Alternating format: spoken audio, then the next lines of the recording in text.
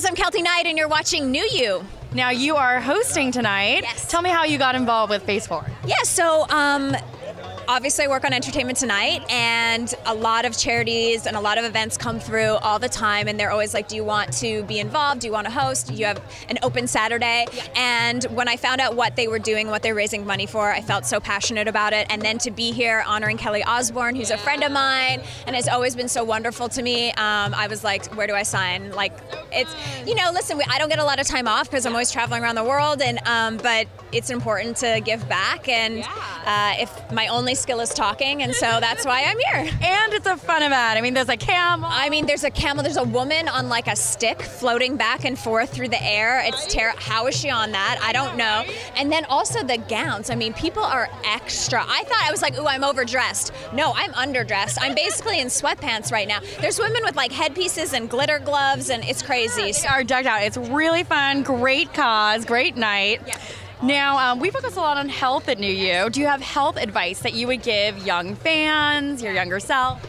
My biggest thing is that I try to not beat myself up when I'm not healthy. I always say make a smart choice. And so I'll be sitting around to lunch, it's like, what do I want to do? Well, I want to eat pancakes and a milkshake, but like make a smart choice. And then if I don't, and it's like I'm feeling like it's the time of the month or whatever, and I need to eat like 7 brownies, I just let myself off the hook. There's like so many people that are running around with like a lot of guilt and shame about their lives and how they live their lives, and I'm not into that. Like, life is hard enough for us girls, especially.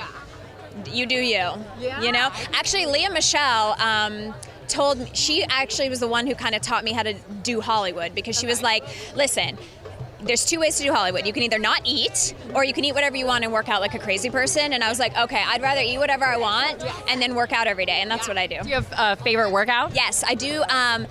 A mix of Beachbody and Kayla BBG. That's like the 30-minute workouts on each of the apps, and I actually work out at the studio with my makeup artist. So we like do the show, and then I wash my face, and then we work out before we go home. So it's good to have a partner, you know? Yeah, very cool. Now, your skin looks amazing. What do you do in terms of your skincare? I'm all about the exfoliation. So like before I came tonight, I was actually taking out my garbage and like cleaning up my garage like a real Hollywood starlet, with my hair in like a hair mask. And the Kate Somerville has this product called Exfoliate, and it's green, and it like enzyme peels off your face. Anytime I'm gonna go on a red carpet or to an event, or I'm just feeling like my skin isn't looking fresh, I put that on and leave it on for like 30 minutes. And really? Leave it on 30 minutes? Yeah, it's supposed to, you're supposed to leave it like 10, but I'm an overachiever.